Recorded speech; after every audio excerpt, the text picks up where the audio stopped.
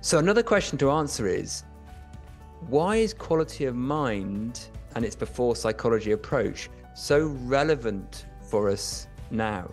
Franz, what would you say in answer to that question?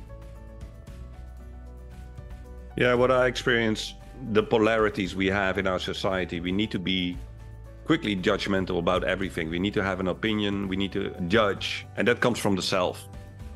We value that in our society, and we overlook essentially who we are, who we truly are, and that we're not separate. But by this polarity, this idea of needing to have an opinion, we're not using that, our real powers, our true being.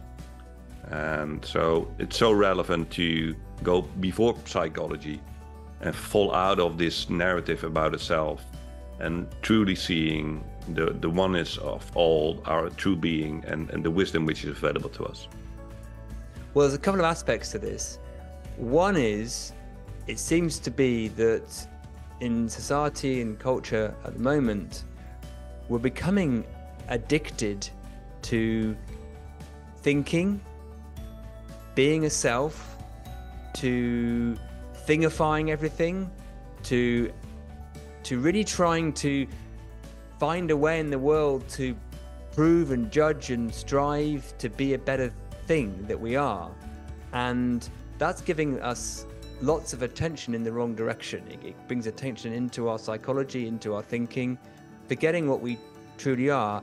And a lot of today's solutions to that, in how we try to feel better in what we do, or even in how we look at mental health, is actually innocently pointing in the wrong way.